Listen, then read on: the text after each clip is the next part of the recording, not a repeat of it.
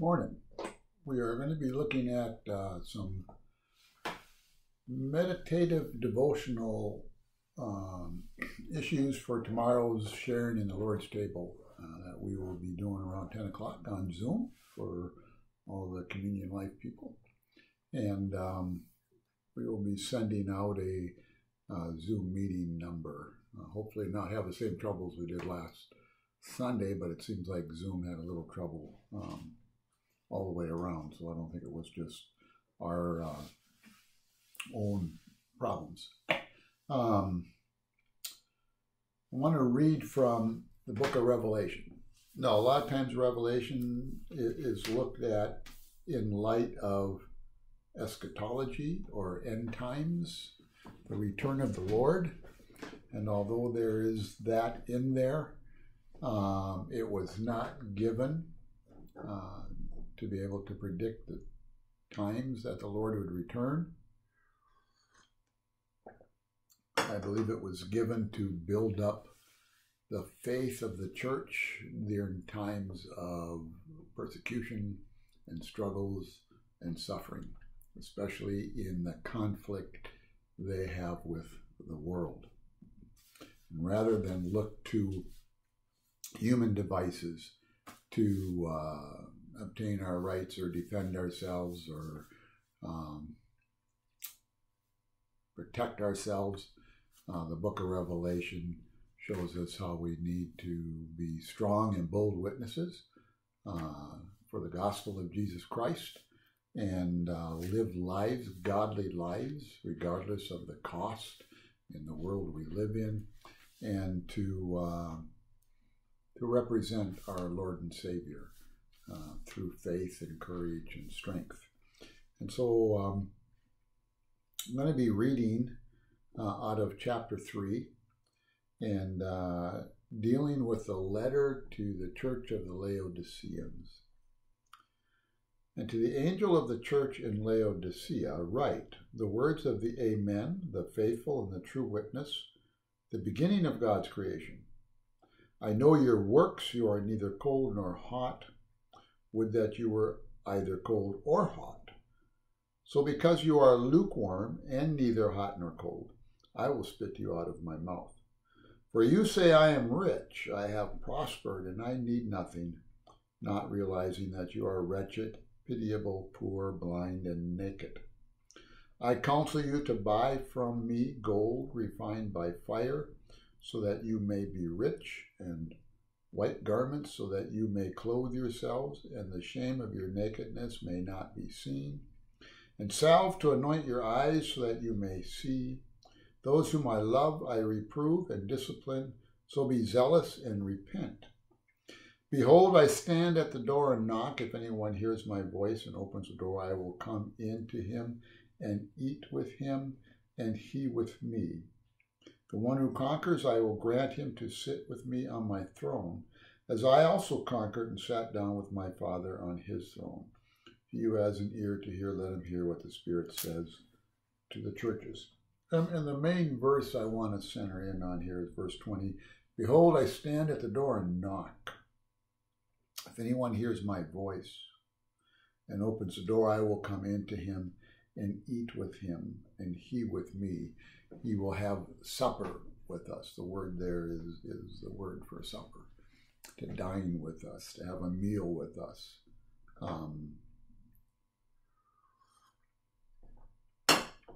This is not an evangelistic verse as it's often used sometimes by preachers.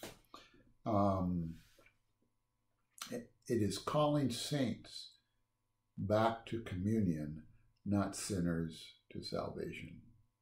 Not opposed to having sinners be called to salvation. But he's writing to the church of Laodicea. And although they're in a very, very sorry state, they are still the church. And he's calling them back. They have fallen so far that they have lost perspective of what are the spiritual truths of who they really are and what life is all about with them. We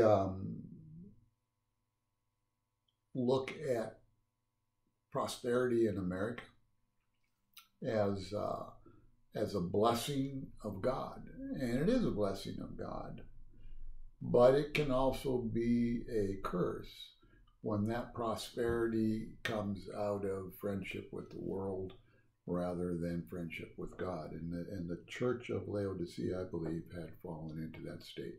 They were neither hot nor cold, but lukewarm. There's using a metaphor of the temperature of water to explain the spiritual condition of the church in Laodicea.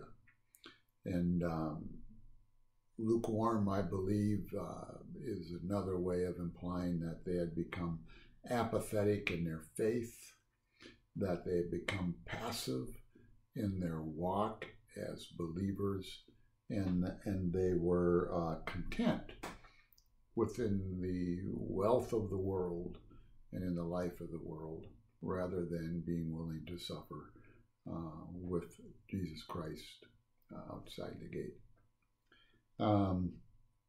And so they were seeing themselves as rich and well-dressed and being able to see, and instead they were naked and blind and poor spiritually. So God had one perception of them, and they had another. When we get down to verse 20, when it says, I stand at the door and knock, if anyone hears my voice and opens the door, I'll come in and have supper with him. I believe one of the aspects that is being spoken of here is that of the communion table or the Lord's table or the covenant meal. I believe that the church had fallen into such a state that there was no longer a covenant meal being shared with the Lord Jesus Christ as they had been commanded to do to proclaim his death. And that's what we're going to do tomorrow. Now, I'm not saying that the Laodicean church did not celebrate the Lord's table on the Sabbath day when they gathered together.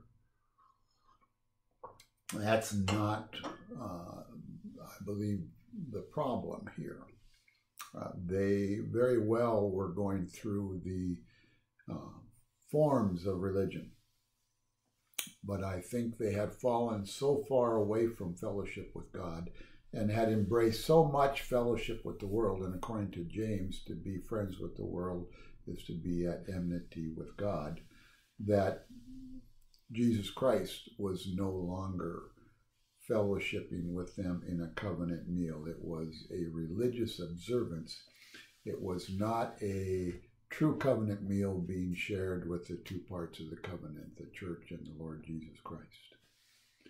And as a result, they were in serious state of decline.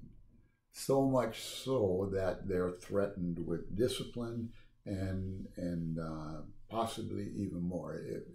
The picture of Jesus not taking part in the church's gathering is what we need to see here. It's like if we come on Sunday morning and we sing the songs and we share in the Lord's table and we do all of the churchy things we do, the religious things we do, yet it is devoid of the presence of the Lord Jesus Christ, because we are so in love with the world that he will not embrace us in our fellowship. He will not join us in our meal.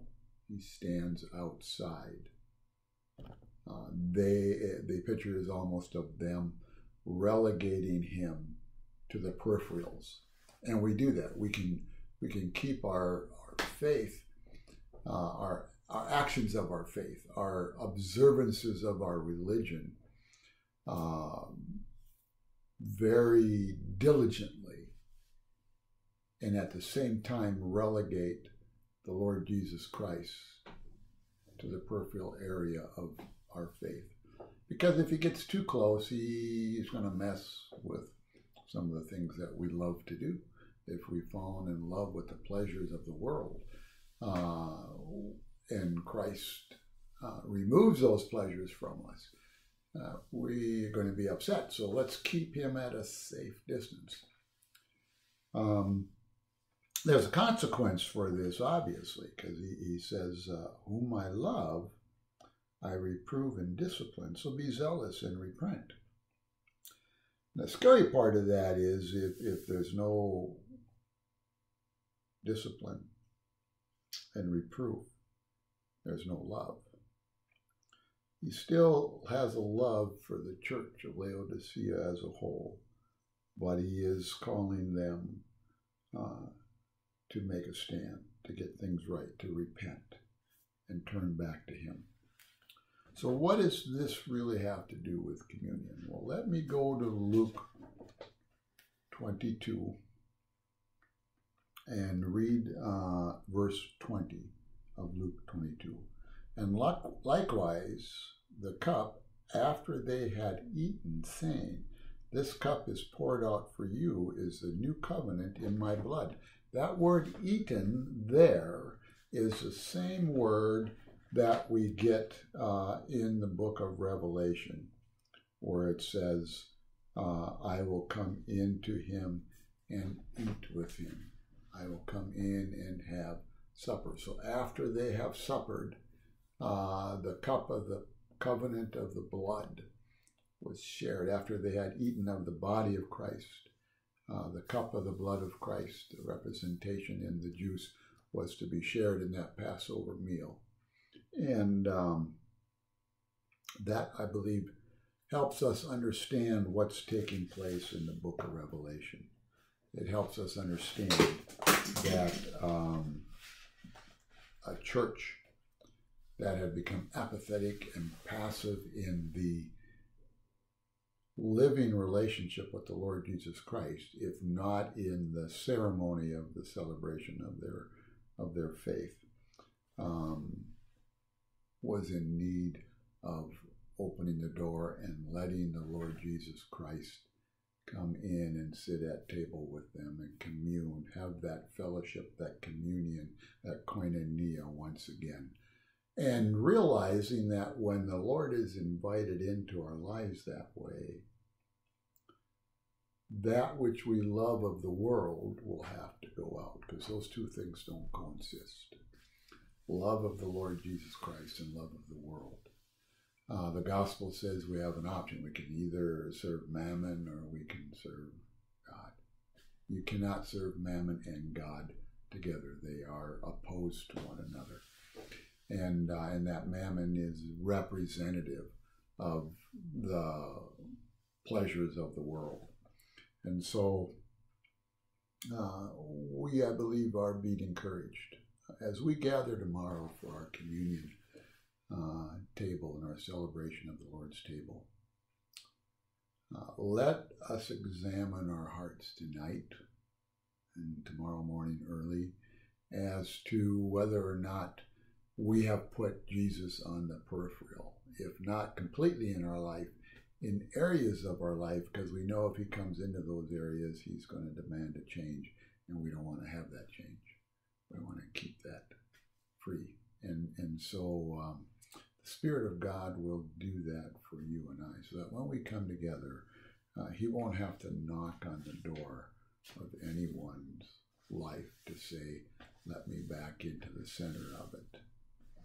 But he will be there, and we will together, even if over the technology of Zoom, in the Spirit, we will together celebrate the wonderful Lord's table. So look forward to seeing all of you that will be Zooming in at 10 o'clock tomorrow. May your meditations today and tonight be a blessing to you. Bye.